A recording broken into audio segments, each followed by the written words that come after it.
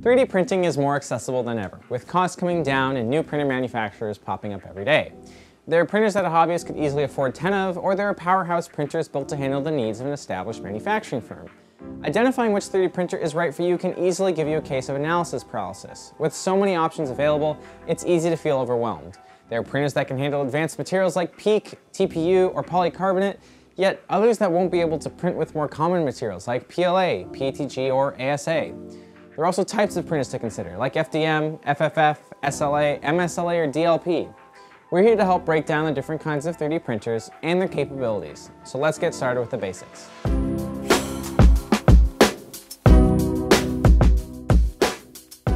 In terms of desktop 3D printing, there are two options.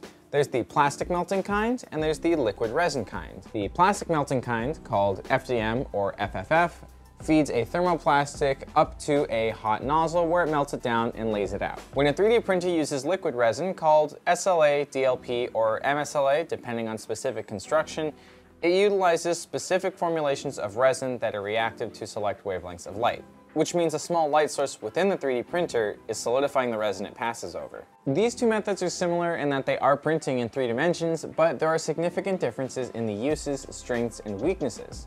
For simplicity's sake, I will refer to the plastic kind of printers as FFF and the resin kind as SLA.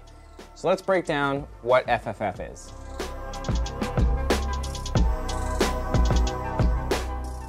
FFF 3D printers are the most common form of desktop 3D printing, as the material sciences behind plastics is already well established, which means an easy transition into the additive manufacturing space. Generally, FFF 3D printers are better geared towards users looking for specific material choices and specifications based on materials already used in manufacturing, like nylon, PETG, or ABS. This does tend to mean FFF 3D prints tend to be stronger than SLA 3D prints, especially when FFF materials can be infused with things like carbon fiber or Kevlar.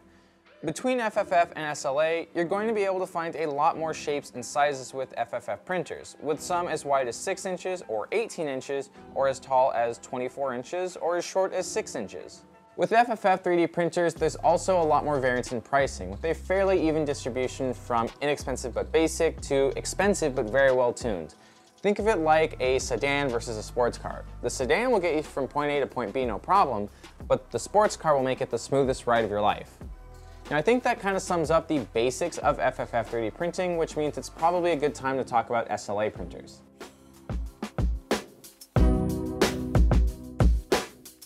SLA 3D printers, the liquid resin kind, are unparalleled in their precision. Where FFF 3D prints will have very obvious layer lines, SLA 3D prints have layers that virtually disappear. Not only are SLA prints cleaner than FFF 3D prints of the same layer thickness, a standard FFF nozzle is 0.4 millimeters wide, which means any detail smaller than that just gets lost. With an SLA printer using a laser, the laser point can be 0.07 millimeters wide, which is about the thickness of a human hair. This means that all the tiny details of a model gets captured. This does, however, come at the cost of print time.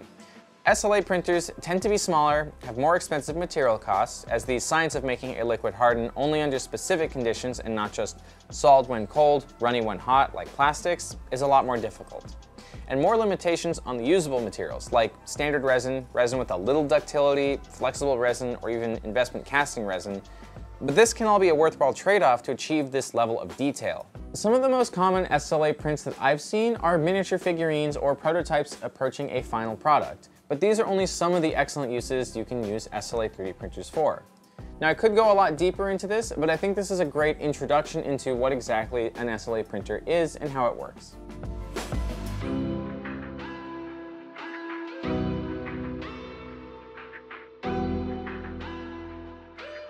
Making a decision on a new and constantly developing technology can be challenging, but it doesn't need to be. Hopefully with this primer, you'll have a better direction for finding the right printer for you. And remember, you always have the expert team at MatterHackers that you can email or call to help set you on the path for success. I'm Alex from MatterHackers. Thanks for watching. Hey there, I hope you enjoyed that video on the basics of what is 3D printing. And I hope this video has piqued your curiosity and made it a little easier to decide on if you want an FFF 3D printer or an SLA 3D printer. You can also check out MatterHackers.com for some in-depth articles or the rest of our YouTube channel for more digital fabrication content. Thanks for watching.